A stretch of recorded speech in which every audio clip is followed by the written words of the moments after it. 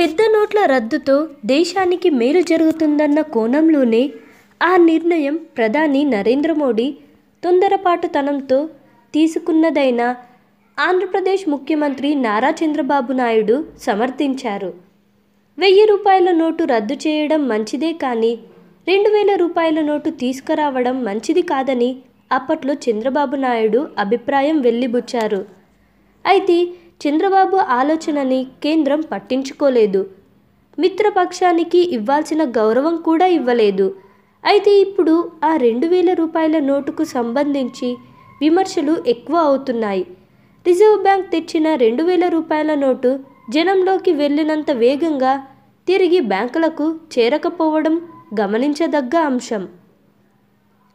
నల్లధనాన్ని దాచుకోవడం 2000 రూపాయల నోటుతో ఇంకా తేలికవుతుంది. ఒకేసారి పెద్ద నోట్లను రద్దు చేయడం ద్వారా దేశంలో అప్పటికప్పుడు ఆర్థిక అలజడి తీవ్రం అవ్వకుండా ఉండేందుకు 2000 రూపాయల నోట్లు తీసుకొని వచ్చి ఉండొచ్చు. కానీ దానివల్ల నల్లధనాన్ని వెలికి తీయాలన్న ఆలోచన మాత్రం బెడిసికొట్టింది.